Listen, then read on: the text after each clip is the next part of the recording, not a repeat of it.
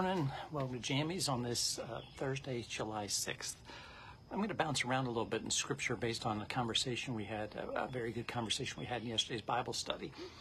So I'm going to start in John's Gospel, and this is the first chapter. The next day, John again was standing with two of his disciples, and as he watched Jesus walk by, he exclaimed, "Look, here is the Lamb of God." The two disciples heard him say this, and they followed Jesus. When Jesus turned and saw them following, he said, "What are you looking for?" They said to him, "Rabbi," which translated means teacher, "where are you staying?" He said to them, "Come and see." The next day, Jesus decided to go to Galilee.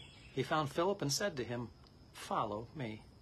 Now Philip was from Bethsaida, the city of Andrew and Peter. Philip and Nathanael said to him, "We have found him about whom Moses and the law and also the prophets wrote, Jesus, son of Joseph from Nazareth." Nathanael said to him, "Can anything good come out of Nazareth?" Philip said to him, "Come and see." So these first encounters are invitations. Come and see. Listen to what Jesus is saying. See what Jesus is doing.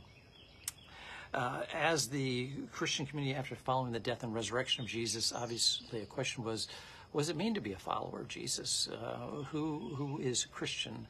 And I don't mean necessarily in drawing lines, who's in, who's out, but just, again, what are those things that everybody who professes to follow Jesus believes? And so in seminary, so this is back in 96 to 2000, what I was introduced to was Paul's letter to the Corinthians, the 15th chapter, verses 3 to 5. As possibly an early creed, an early statement of beliefs by Christians.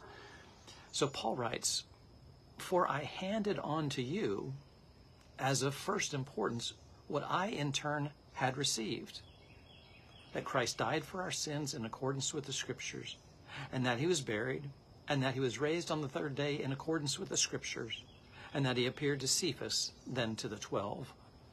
So a very succinct summation of Jesus' death and resurrection, the purpose, or Paul attributing the purpose for the forgiveness of our sins. So we have that. But then a book came out just a few years ago, I've not yet read it, that points to Galatians 3, 26 to 28, if I get it here. "For in Christ Jesus you are all children of God through faith. As many as you were baptized into Christ have clothed yourselves with Christ.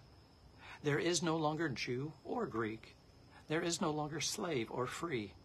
There is no longer male and female, for all of you are one in Christ Jesus." Now, like I said, I haven't read the book, so I can't tell you the author's conclusions, but the premise appears to be that one of the things unique to being a follower of Jesus was this breaking down of all human institutions that seek to divide and separate. And so we have here, I guess, three pearls, whether they all string together or not, you can be the judge, of Jesus' early invitations. Come and follow me, see what I'm doing, hear the message I'm proclaiming. Then at one point, Paul again says some of the essence of being a Christian is believing that Jesus died for our sins. He was buried, raised on the third day, resurrected, and appeared to Cephas and the 12. And then this one from Galatians that describes the Christian community. And of course, other places and witnesses outside of Christianity.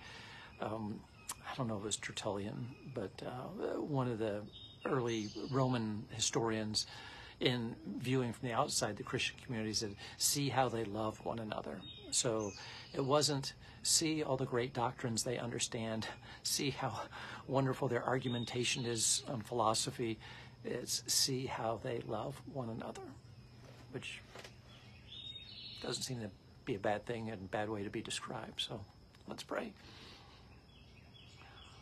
Holy God, thank you for this new day. Thank you for the beauty of your creation. Thank you for the gift of Scripture to enlighten us. Thank you for the wonderful gift of community to share differing perspectives and go to a deeper understanding, and not so it all resides in our head, but so that it transforms our hearts as well, and that we too can be viewed as a community where people can exclaim, "See how they love one another." So help us to do that.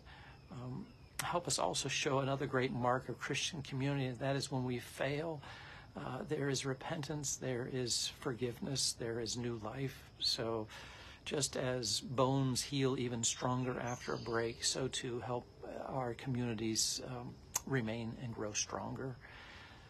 This we ask and pray in Jesus' name. Amen. Well, I was walking around the garden in the front yard this morning, and one of the things I'm starting to take pleasure in is that some of my native plants are beginning to reseed elsewhere in the yard. That may give some people fits and starts, that everything doesn't just stay in its proper place. But to me, it is a sign that the garden area is beginning its naturalization process that I have initiated by removing invasives and other things. But at some point, I truly hope to just let it be and do what it will. The plants will find the spot that they're happiest and thrive, and we'll see what that looks like in 5 years. So God's peace be with you. Bye-bye.